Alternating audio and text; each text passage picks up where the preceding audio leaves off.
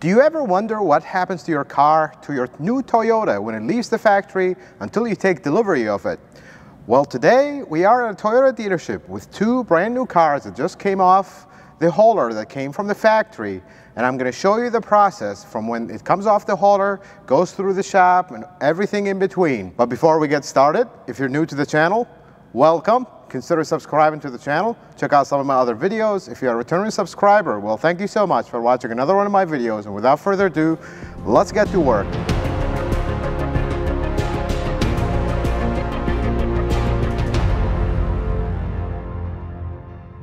So after the car gets off the hauler into the dealership lot, the first person that gets a hold of it is a Toyota technician, like myself. There's a service that Toyota requires for all new cars called PDI or PDS. PDI stands for pre-delivery inspection. PDS, which is actually the official term from Toyota, is pre-delivery service. So it's basically one last chance at quality control, because Toyota is all about quality. All their quality checks through the factory, they want one last quality check before the car actually goes out to the new buyer. And my regular viewers will notice that we are not in the usual setup where I film in my home garage. We are actually at a Toyota dealership, which I'd like to give a huge thanks to Breedeman Toyota in Park Ridge, Illinois, for allowing me to come in, use their cars, use their facilities after hours to film this for you. Having said that, I want to say one thing before we start the procedure or the service, the pre-delivery service. Two cars behind me, 2021 Corolla hatchback and 2021 RAV4 Hybrid XLE. One of them is made in Japan and one of them is made in Canada. We're going to go through the motions and you'll see both cars. Leave a comment, which one do you think was made in Japan and which one is made in Canada? Having said that, let's get the cars on the lift and let's start working on the pre-delivery service.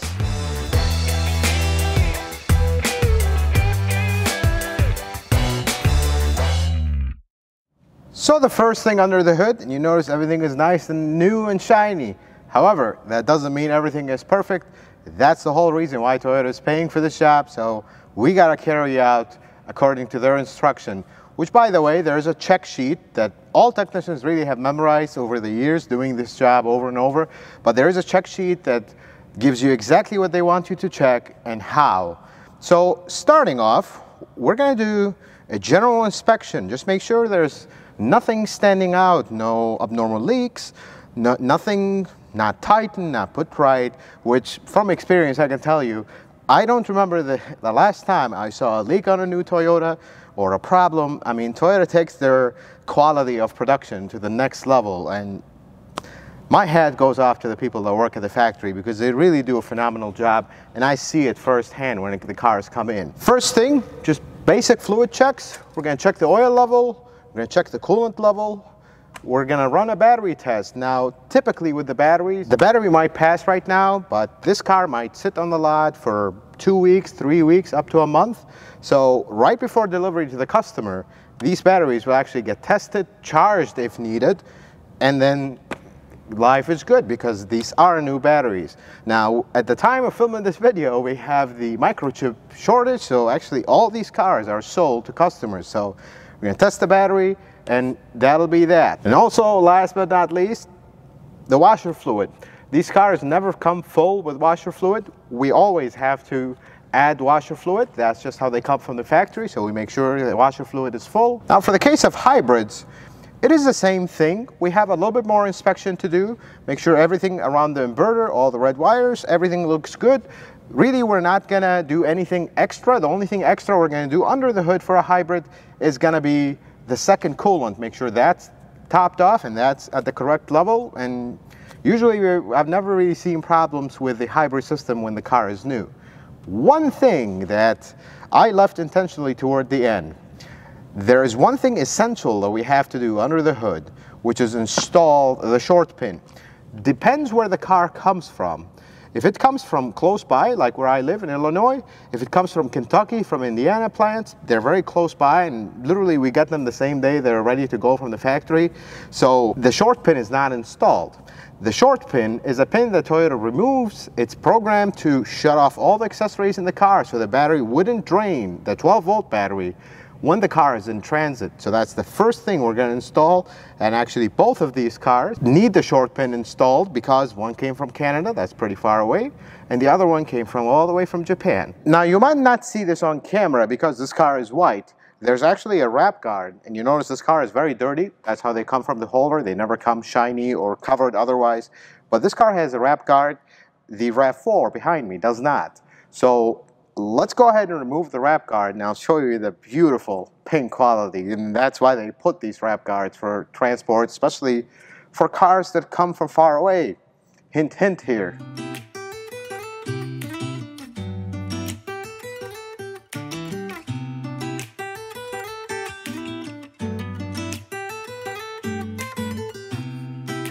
So moving on inside the car, the first thing, you will get a lot of papers thrown around.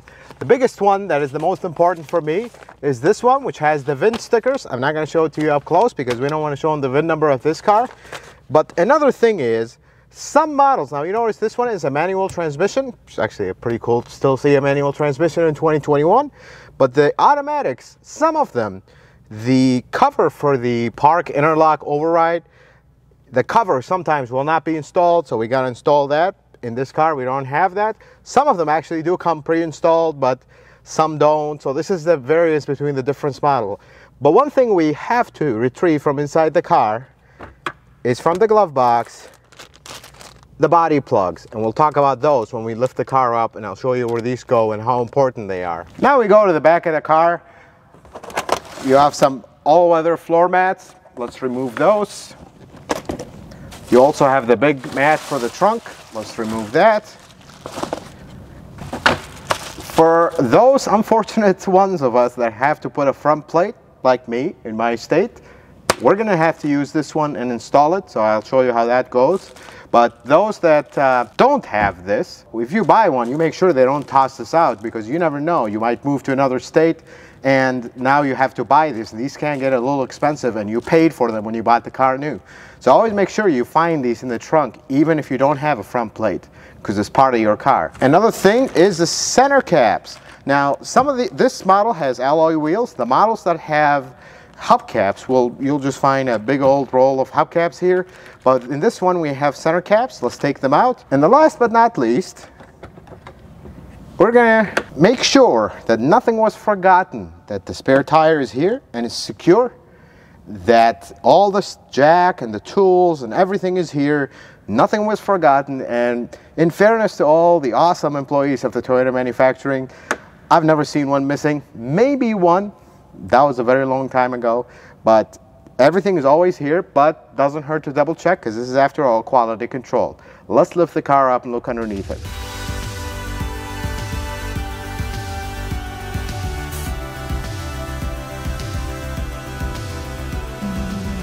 Then we're going to check underneath the car. Make sure nothing is leaking, nothing is missing, nothing seems out of the ordinary. But the most important check is this one. This, folks, is the most important check. The front of the bumper. This is the most common damage area in new cars. When they get off the hauler, these new cars are getting lower and lower thanks to TNGA. So this area is extremely important. Even as a buyer, when you go buy a car, before you sign that paperwork, I always tell you this, check this area. This is the front, this is the lower part of the front bumper. You want to check it for scratches. Every technician should check them and note them, because if this is scratched, yes, some of the scratches might not be a big deal, but you're paying a small fortune for this car. You need to know about that. This is one area that is very important during the PDS to check. Now, another area to check is the engine area and transmission. Now, in the newer cars, everything is all covered up and you can't really see much. But as a technician, we'll look through the openings. We'll make sure everything is covered. There's nothing missed before the car leaves, because if there's something missed, little oil leak, little coolant leak, now is the time to fix it, not after you take delivery and then you have a giant puddle in your driveway after paying a small fortune. And then the most important thing is the body plugs. This is how they look. They're basically openings in the body.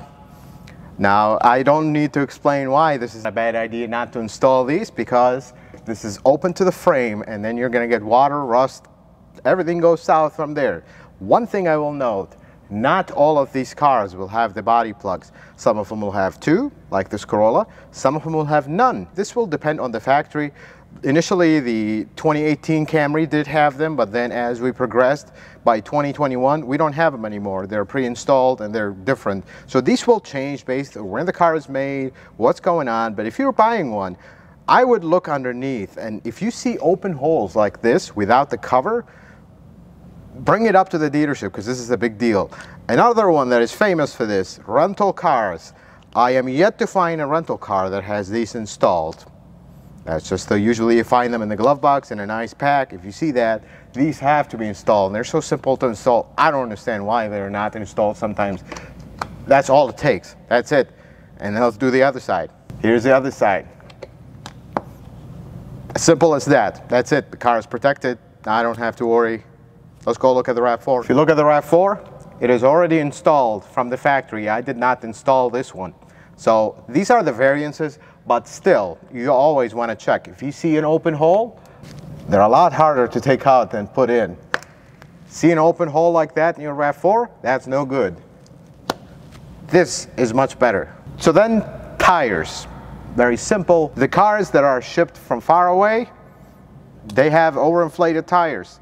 The reason for that is overinflation of the tires prevents the tires from getting flat spots. I've talked about this in one of my storage videos, and this is actually a brilliant idea because we rarely get tires with flat spots. Some of these cars will sit a lot in the port.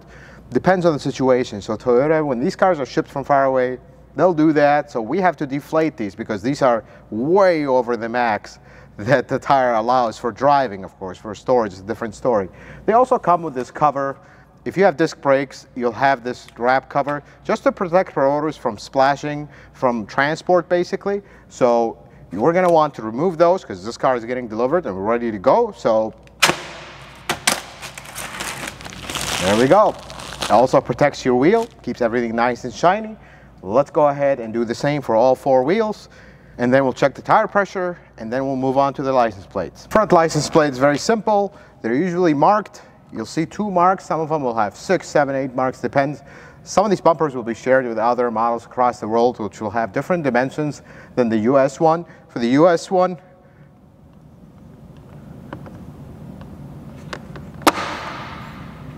it's as simple as that. 2 screws, you'll put your plate, put the screws through, life is good. As we near the end of the PDS service, we're going to do a health check. We're going to connect the TechStream, which is a Toyota official scan tool. We're going to do a health check. Now, people will wonder, why are you checking codes on a brand new car? Well, usually when these cars, not all the time, but most of the time, these cars come with codes from manufacturing. They're usually all history codes. They're not current codes. You don't have warning lights.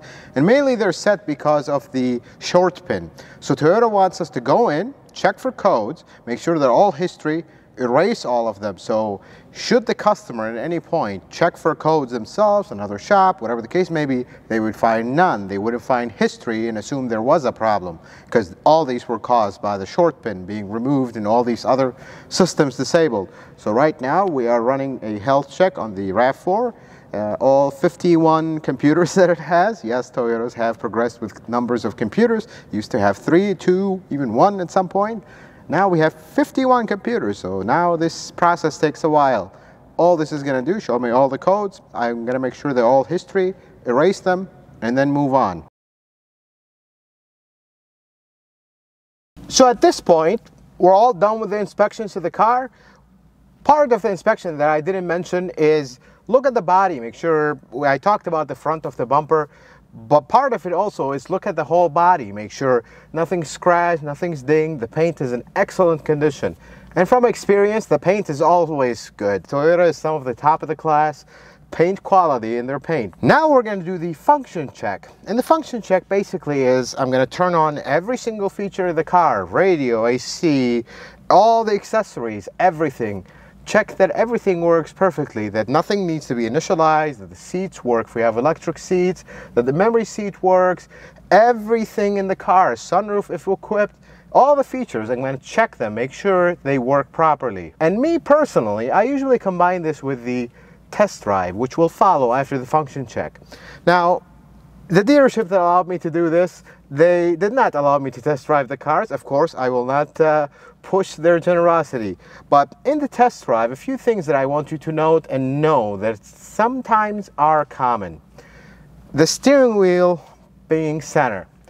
Now, most people will buy the car, drive it for years and years, and never notice that the steering wheel is slightly off center. I notice because I am the car care nut and I am OCD. So if you're paying a small fortune for the car and the technician decides, they won't notice, that's not good practice. The steering wheel should be always perfect, and this is usually what gets technicians in hot waters when the customer buys the car, spends a small fortune, then the very next day come back for something like that. Now, if the car developed a new problem or something happened, that could be not on the technician, but the steering wheel off center, 100% on the technician. And I love my brethren, but we're humans, we make mistakes too. Part of the test drive, another thing on the test drive is noises, vibrations, pulling from the steering wheel. Does the car pull left and right? Any abnormal noises? Is the power good? Any warning lights that come on while the drive? Now, all of these are things that are not common. I don't remember the last time I drove a Toyota and had a problem in the test drive with a PDS. However, I've seen small rattles here and there, which usually they are very active on new cars, especially new models. They want to know, they want to fix them. They're very proactive. This is what makes, folks, this is what makes Toyota. They're really on top of their game with quality. So there you have it, folks. This is the PDS service. Of course, there are a lot of little details that I missed out. I just wanted to make this general video so you can see what gets done to these cars when they come from the factory.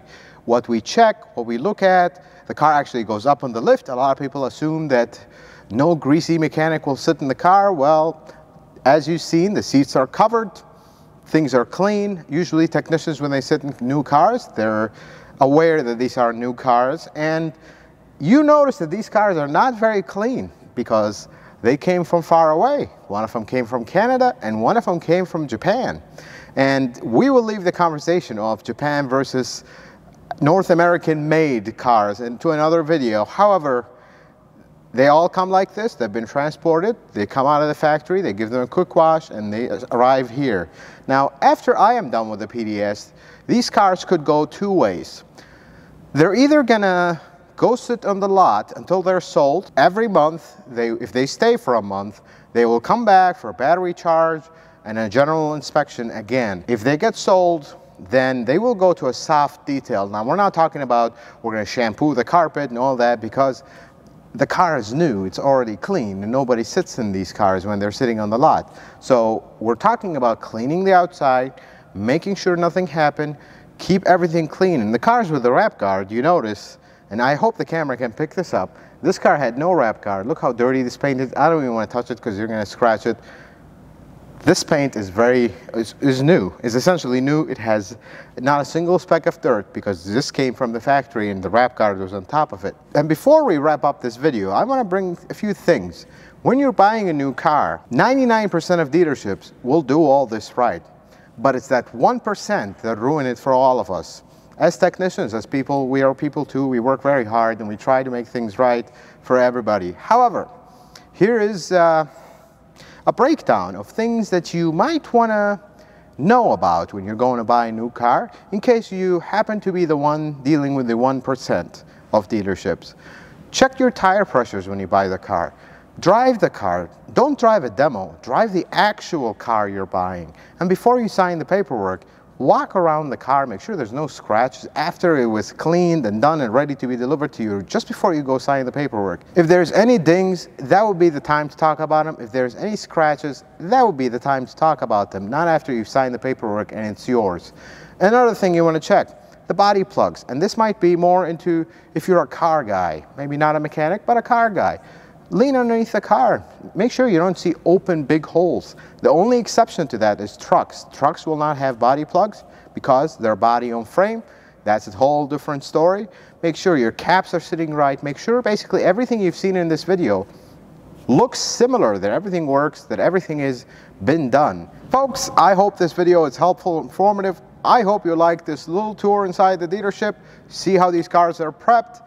And again, Thank you, Breedman Toyota, for allowing us to do this. If you like this video, consider giving it a thumbs up. If you're not a subscriber, consider subscribing to the channel. Check out some of my other videos. And until the next video, guys, may the Lord bless you and keep you, and you have a wonderful day.